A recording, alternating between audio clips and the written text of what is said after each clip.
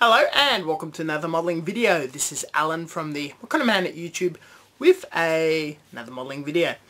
We're doing another honing your airbrush skills video. I've had a look through my channel and noticed that I've been doing this series for well over a year now, and due to its nature of practice, experimentation and results, I had a look at the very first video of my thoughts on cleaning, manning the airbrush, and those little lines I've painted. And I've generally tried to maintain my airbrush no matter what state it was in between projects or models by doing a full ultrasonic clean and tune, as well as practicing the lines. Now, it is my philosophy with anything, the best way to get confidence and your skill up in airbrushing and scale modeling is how frequently and how often you do. Now, when you're very new and you're given tools, paints, whatever, you're generally not very confident. You're going to do things very slowly, hesitantly, and mistakes happen until you get the correct knowledge and you've practiced it enough until you can do it at a standard that you're fairly happy with. Now, with airbrushing, the first few times you do it very slowly and you don't do it as often as you want to because of being fearful. Now, what I've noticed is every month or bi-monthly, I was forced to pick up my airbrush if I wanted to or not, paint those lines and do a full clean. Looking at the models from late 2013 till now, the painting has definitely improved dramatically. I've definitely gone from just colouring in each piece and then manually weathering it to a lot more shading, gradient work, dusting on weathering effects, pre-post shading. There's definitely a big improvement, and especially pushing those on my 70-second tanks. So my biggest inspiration draw and reason for running this session and series of videos is proof that constant practice, even if not applied to your models, does fare to better results. Indirectly. Those lines on a piece of paper, you can get a second one and just scribble and do little camouflage patterns and shapes and just have fun. You don't have to actually draw the straight lines. My straight lines actually hasn't improved. My goal was in a year time to have a line as straight and thin as that out of a pencil, though I've learned how to eliminate the splatters and the cutting out and all sorts of things to tune my airbrush to be absolutely fine. No water in the line, emptying the tank, fixing the tip, cleaning the nozzle, using lubricants, all that sort of stuff, and it's just come out as an absolute machine. So if there's anything to take away from watching all these videos of this series is try to follow through. Every time I upload this, if you have a spare few minutes, about half an hour to an hour, just randomly clean out your airbrush. Definitely buy an ultrasonic cleaner. If you don't own one, definitely put it on your list of things that you must purchase. And draw some lines on a piece of paper, scribble, do some camouflage, have fun, or just buy a trashy model kit for the sake of experimentation, as we've all been very familiar with this guy on all of my primer and paint tests. Now I'm going to cut into the video. All I'm doing this month is just a basic clean down. Unfortunately, I'm coming across a few mechanical problems and maybe needing to replace the seals or purchase a whole new airbrush. It is 10 years old after all, taking in lacquer. On the good side, the people being skeptical about the cement cleaning out the nozzle, it's actually spraying quite well and taking microfiller primers very, very well. I cut to the video. Catch you guys later.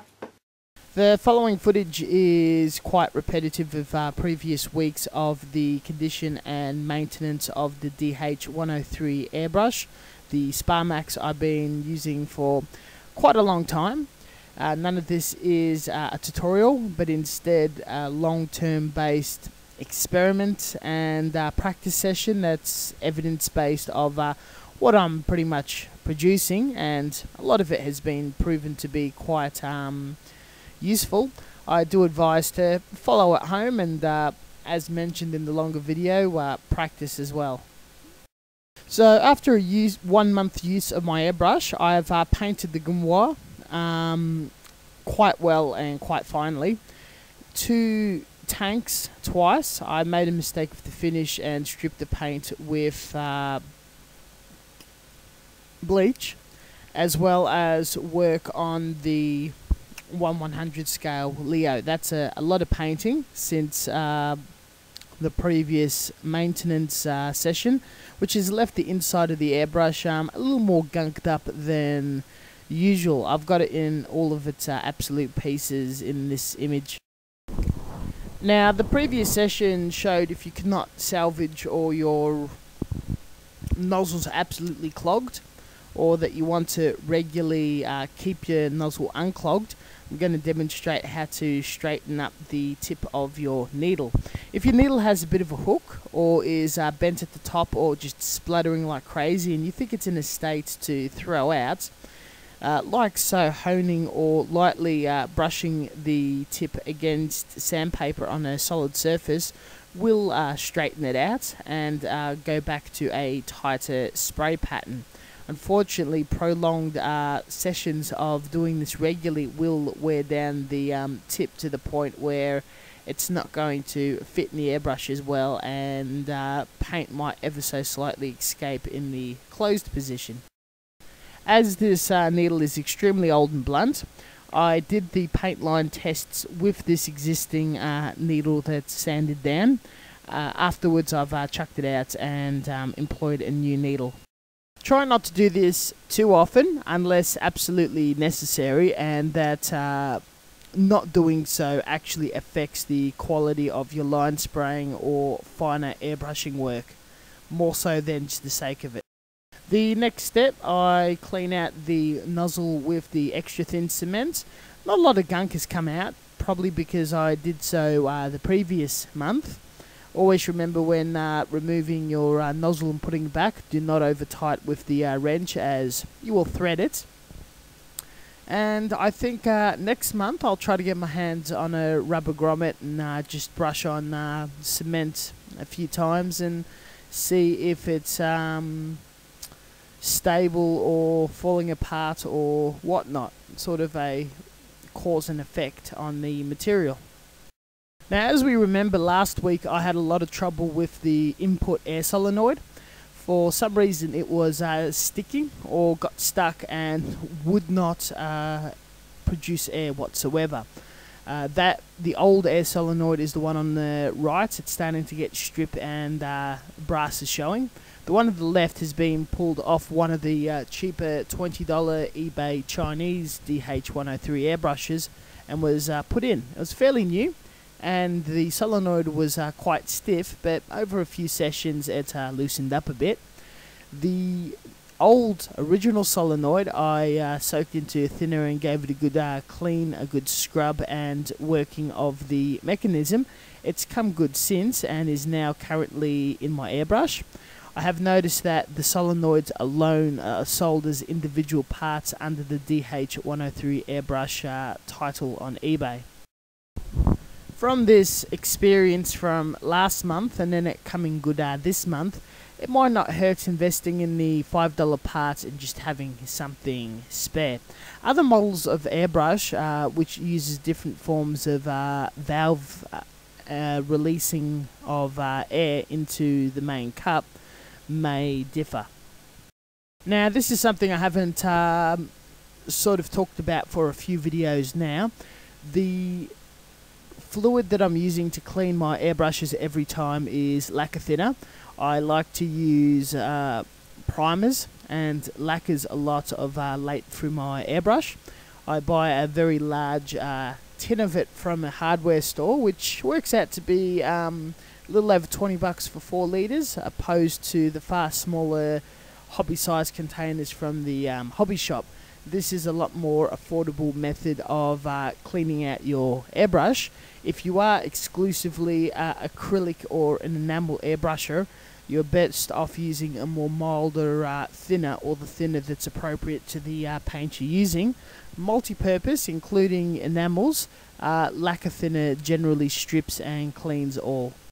On the downside, the stronger the solvent, the more effect it's going to have on your rubber seals. Now I'm noticing some areas such as the air solenoid and the nozzle, the seal does not really matter that much if there's a slight leak. Unfortunately, down the center, the rear of the paint cup, it does have a tendency of leaking backwards into the airbrush, though that's where the lubrication stage happens to prevent the air solenoid and the needle backwards and forwards function from sticking. The advantage of some of the more expensive and finer airbrushes is that they either use Teflon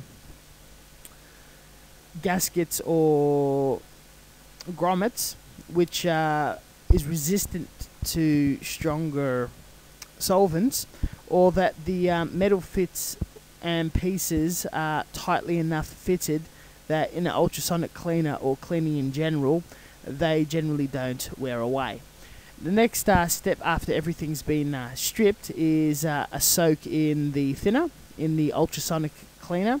It generally vibrates the entire lot up 10 times per second and shakes every bit of dirt out. In the following pictures, you'll see how much gunk and dirt has been dragged out of the airbrush and mixing among the thinner.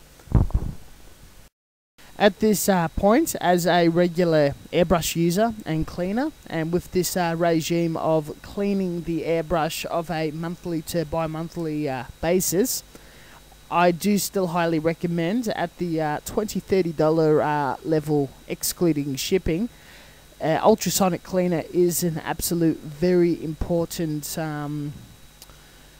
tool to purchase in cleaning. You can get the bottle brushes and whatnot, but you do not get all the gunk out, and it does lead to all sorts of heartaches and issues in the future of your airbrush's performance.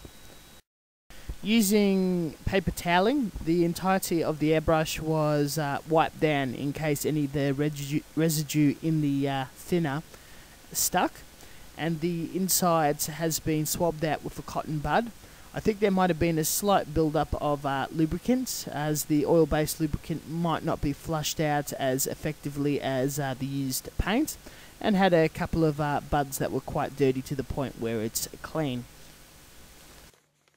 As very quick air compressor maintenance, the tank was completely charged up and full. I used the remaining PSI and pressure to drain the water trap. Generally after every session I also do this. The hose was also completely drained out of air using a tap. Again, you can pinch the hose, wait for the tank to fill up and let go to release all the air and the moisture within the line.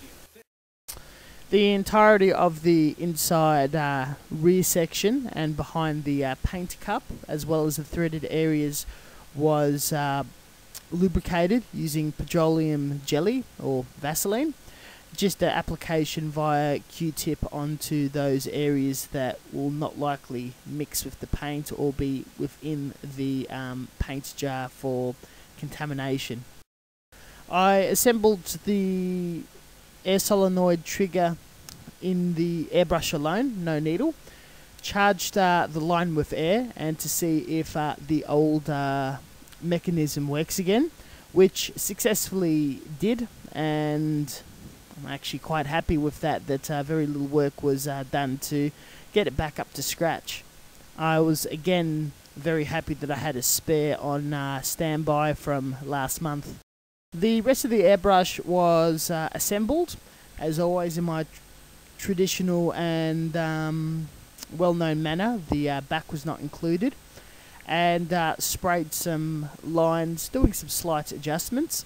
As mentioned in the first video, I haven't really gotten any thinner or as thin as a pencil, and the start and the end of the lines do get sloppy as I do, but some of them are quite sharp. It's not so much tuning, but more so my skills and patience.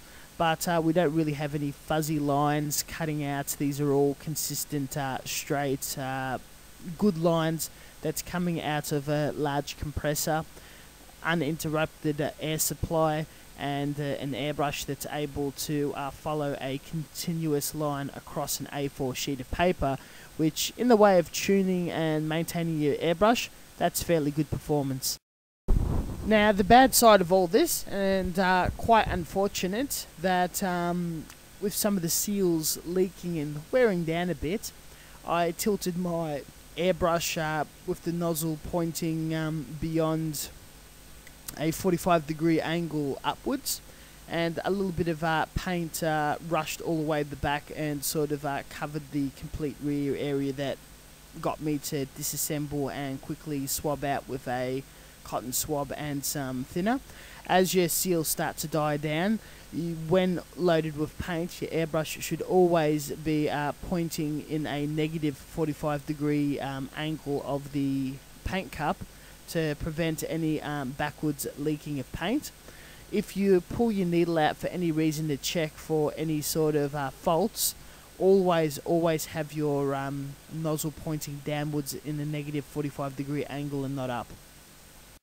All that aside, I do have to also mention, after the year of doing this series, the ultrasonic cleaning, having the ability of no blockage or clogs, especially with the use of micro filling primers, and the airbrush generally, the needle never jamming when being pulled back and introduced with air, constantly being smoothed, even with metal on metal action.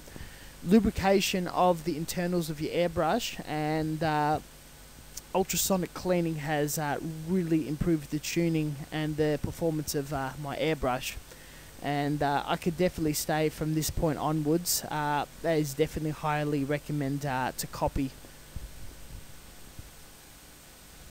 This concludes my honing your airbrush videos skill video. Thank you very much for watching, and as always, until next time, I'll do the video again in a month or so time. I actually want to paint and shade a small piece again like I did a couple of months ago. And if anyone has any ideas, any tricks, tips they want to try out, or they want to have the series or the next episode focus in a certain area, shoot us a comment and we'll see what we can do. Thank you very much for watching, and as always, until next time.